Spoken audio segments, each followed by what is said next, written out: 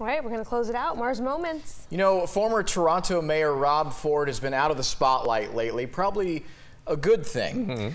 He's kind of back in it because he's doing this. He is selling Rob Ford memorabilia online, and that includes what appears to be the football tie he wore when he admitted to smoking crack cocaine. In the eBay description, Ford said the tie is, quote, only one of these in existence, and features logos from NFL teams past and present. I just checked. The football tie is up to $1,949. His print pajama bottoms are up to $245. He wore those at Walmart. His Rough Riders jersey is up to $1,024. His Keep Calm and Carry On framed poster is up to $245.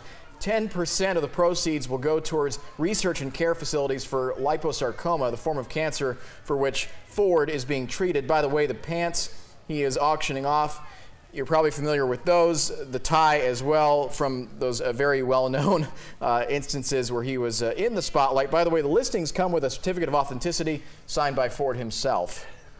Where does the money go? Does it go to charity or does it some go of to it 10% Yeah. goes to fighting cancer. 90% of it, we don't know. Probably Rob Ford.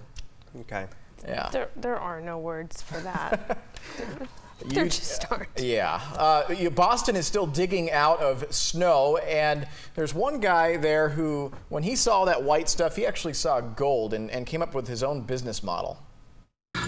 We were outside shoveling, and the snow is just incredible here. So we just were thinking of joking and thinking of ways to like get rid of it.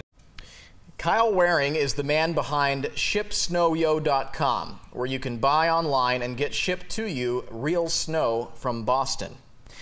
For just $89, you can have 6 pounds of Boston's historic snowfall. He says $89. He says a 6-pound snow package is enough for 10 to 15 snowballs. So here's the big question. How does it not turn to water by the time it gets to you?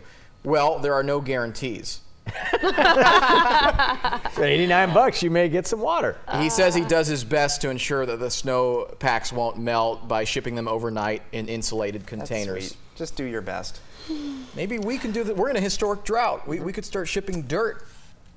89 times what? 50 million? That's what we'd need. And dirt doesn't melt, does it, Rob? Yeah. No. No. Thank you for that. Wow.